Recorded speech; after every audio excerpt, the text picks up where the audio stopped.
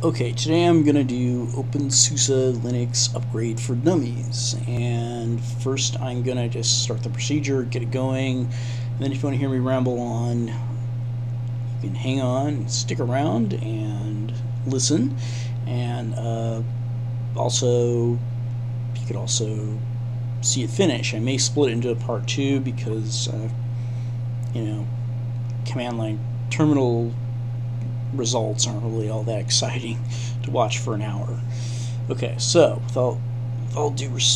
without any further ado, what I'm going to do is first is let you know what I'm in. Right now I'm in OpenSuSE 11.3 64-bit, but I will say that I'm 11.3 64-bit, but I will say that this probably work pretty much identically in OpenSuSE 11.3 32-bit. First thing I want to do before I it's a two-step process to get OpenSuSE to upgrade to the next version. It isn't as drop dead easy or simple as Ubuntu. Ubuntu's got it down to pretty much one button. Hiccup. And so you got to find the button, and you push it, and then you walk away, come back an hour later, and you're upgraded. OpenSuSE is a little more complicated, but not really that much. It's enough for anybody to be able to handle. Okay, so the first thing I'm going to do is I'm going to go into Yast. I'm just going to make sure I'm actually getting this on camera. I'm going to supply my root password on camera for the world to see. Not. Okay, so here I am. Now, I'm going to go into software repositories. Now, all of these are configured for, of course, OpenSuSE 11.3 64-bit. So I'm going to want to change the parameters in all these for 11.4. That just came out maybe a couple weeks ago. Maybe late April or May. And by the way, I should say the date today is May 21st, 2011. So the reason why I do that is because sometimes over time things change. People upgrade. You get another version. Just so you know what we got a Intel Core i7 to get an idea of the speed.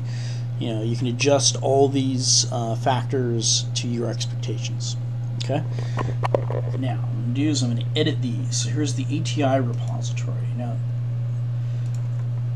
11.4, I say OK. Then it's going to go through this procedure and start downloading new stuff. There's contrib. On any of these that I notice, if I notice it doesn't go, gives me an error message. Besides just doing this, that means the syntax of the repository has changed. You can't just change the number from 3 to 4. You have to, find out where the repository actually is, maybe in a slightly differently named directory, etc., etc. Factory. Now that is just factory. What factory is for everything. Okay, and then Mozilla.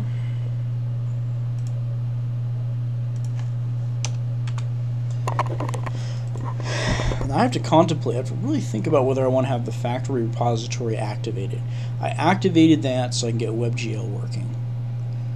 At least that's what worked for me when I did a presentation on that here.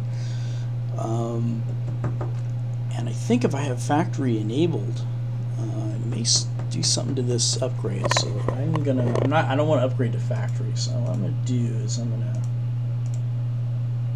disable that. Okay, then there's the Pacman repository. Pacman usually has a lot of apps that don't come with the base SUSE,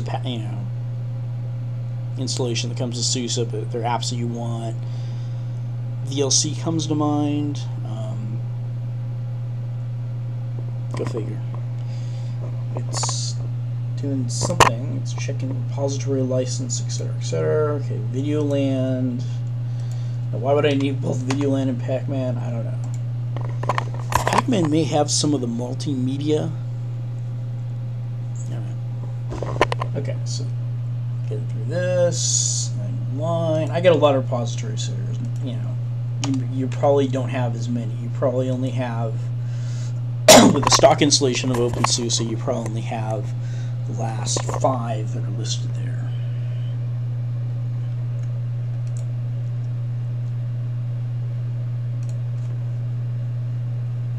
Okay, so here is the Mozilla repository, and since this has to do with factory, again, I'm going to disable it for now. Mozilla Alpha, why do I think that's going to be factory? Yes, it is. Ooh, I didn't change anything though, so disable those by checking off the enabled and automatically refresh. So in all these ones that I've disabled, I've unchecked those two. Okay, and for ATI, I'm going to wait until after I'm upgraded. The reason being, it can be problematic to get proprietary drivers installed. I'm thinking that perhaps the ATI drivers that I already have installed in this, this installation might even carry forward to the next version of OpenSuSE. I don't want to mess with them right now. Hopefully during the upgrade it's not going to take out the ATI drivers and put the open source ones, but that will be an opportunity for me to present how I did it, although all the knowledge comes from the OpenSuSE lizards as to how I actually did it. That's where I got the information from. Here's Java.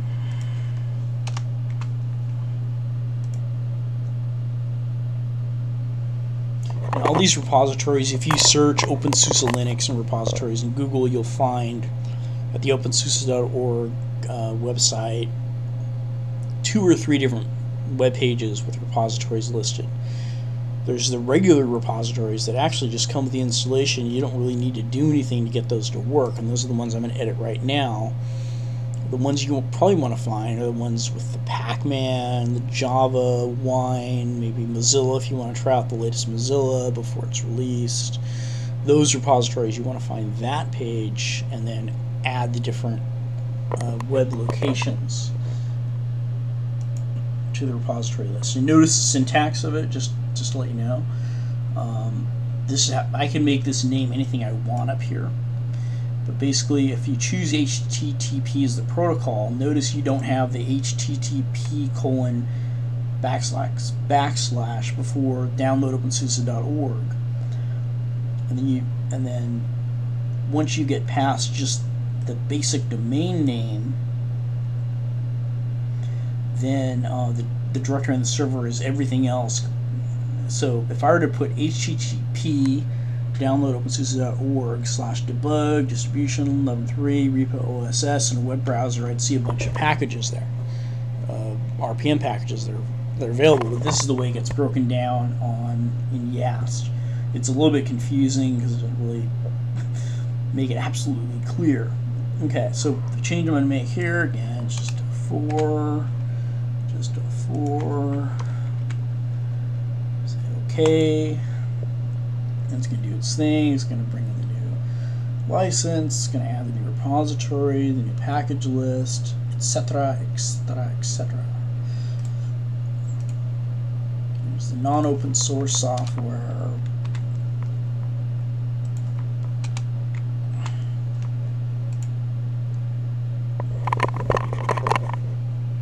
These are the ones that come stock with OpenSuSE. Open source software, which is called OSS there.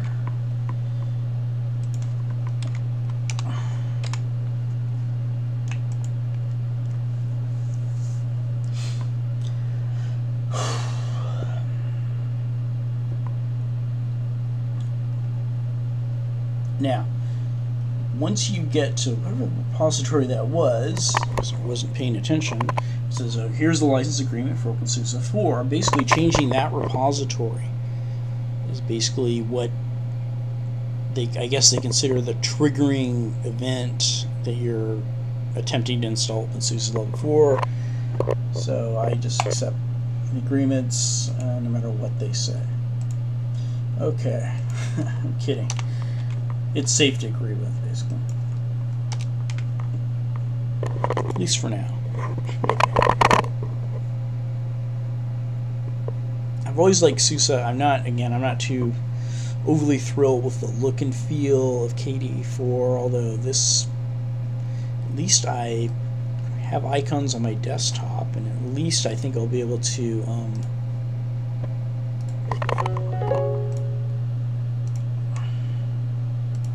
here's update. That's where you get your security updates from.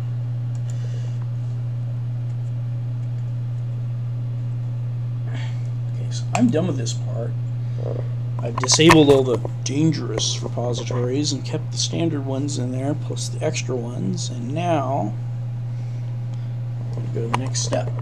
And that step is, as you can see, a little foreshadowing up there, it's a zipper dupe. That's what I'm going to dupe.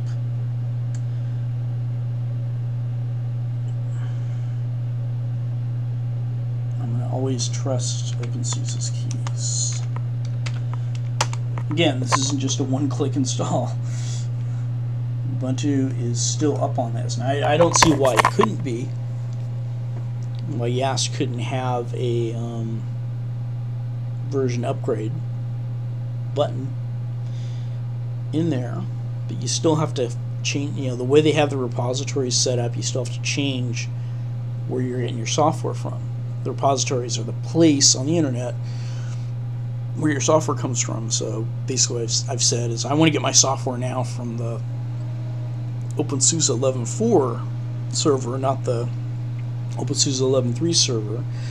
So now it's going to build the repository, and a lot of this is just going to be text. Eventually it's going to get done with this part, and then it's going to say, do you want to install this software? And I'm going to say yes, and that's going to have a little command line results and downloading,